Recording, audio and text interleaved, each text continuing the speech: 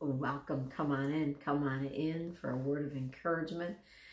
Global greetings. Good morning, good afternoon, and good evening, whenever and wherever you're tuning in. Welcome, welcome. Come on in. Today I'll be talking about wisdom out of James Riddle's God's Promises. So come on in and take a moment to just relax right where you're at and invite the Lord into your presence.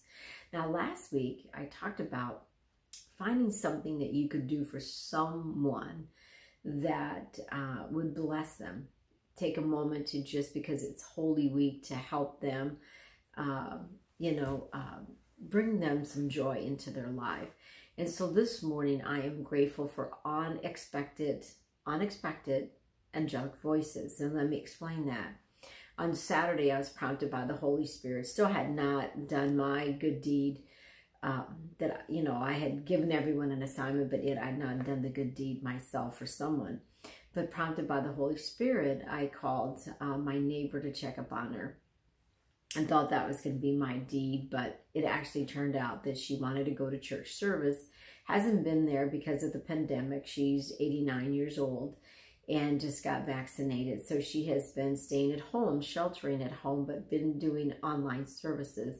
And she wanted to be a part of, actual services in one of the local churches. So I took her there. They had social distancing, so that wasn't a problem. But I was blessed by taking her to church. I had never, as a choir, started to sing. I love to sing, and everybody that knows me knows that, I don't sing well. However, when I was singing, all of a sudden I heard this beautiful angelic voice I've never heard before, and it was coming from her. I had never heard her sing before, and it just blessed me. So I am grateful for unexpected angelic voices, and so that is what I'm grateful for today. In the comments down below, drop down in the comments down below what you're grateful for. Again, come on in for a word of encouragement. Gracious God, we thank you. We thank you for all you do. We thank you for the sacrifice on the cross. We thank you that you redeemed us, Lord. We thank you that we have eternal life because you have resurrected, Lord. You have won the victory over the cross. Lord, as we sit here and read your word, make this a teachable moment for us. Inscribe the words onto our hearts, so when you ask, we step out in bold faithfulness and share the word with others. Lord, thank you for unexpected angelic voices. What a blessing. In Jesus' name I pray, amen. Amen. Again, wisdom, and grab your Bibles. I will be reading from 1 King and then also from 2 Chronicles. Wisdom, James Riddle.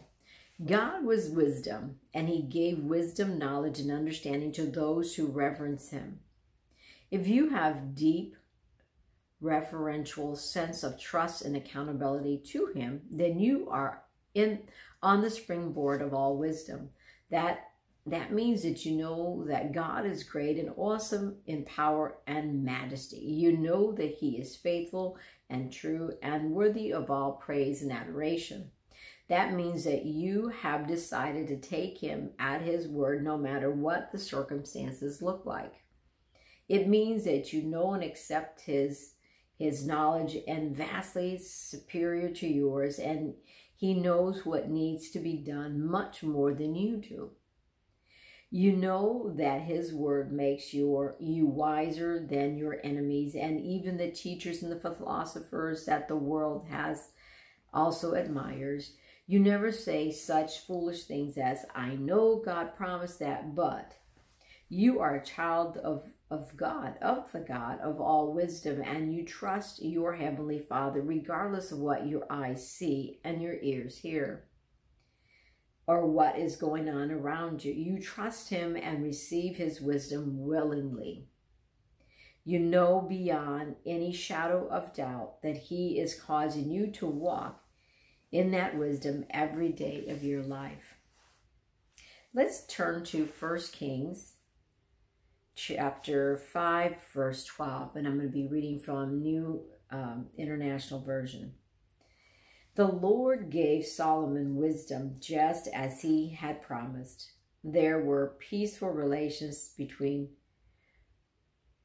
Hiram and Solomon, and the two of them made a treaty.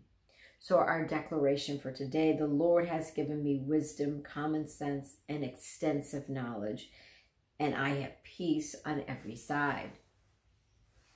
Let's turn over to 2 Chronicles, and we're going to go to chapter 9, verse 22 through 23 from the Amplified Bible is where I'm reading this time. 2 Chronicles chapter 9, verses 22 and 23.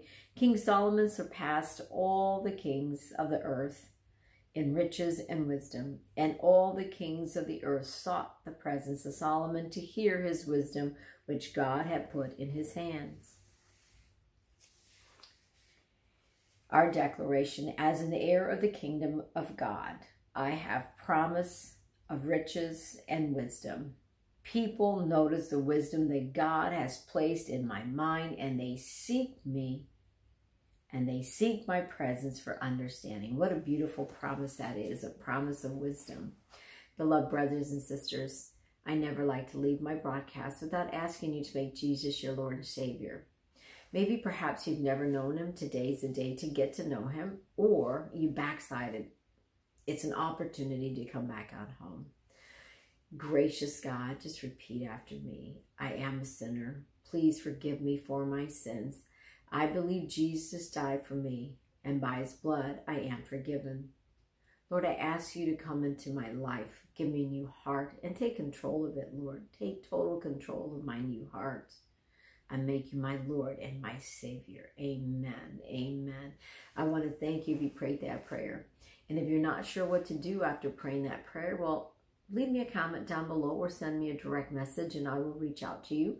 And we'll take a look at churches in your area that you can join to continue to grow in your believer's journey.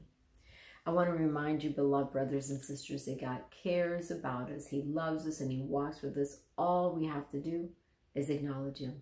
Until next time, be blessed.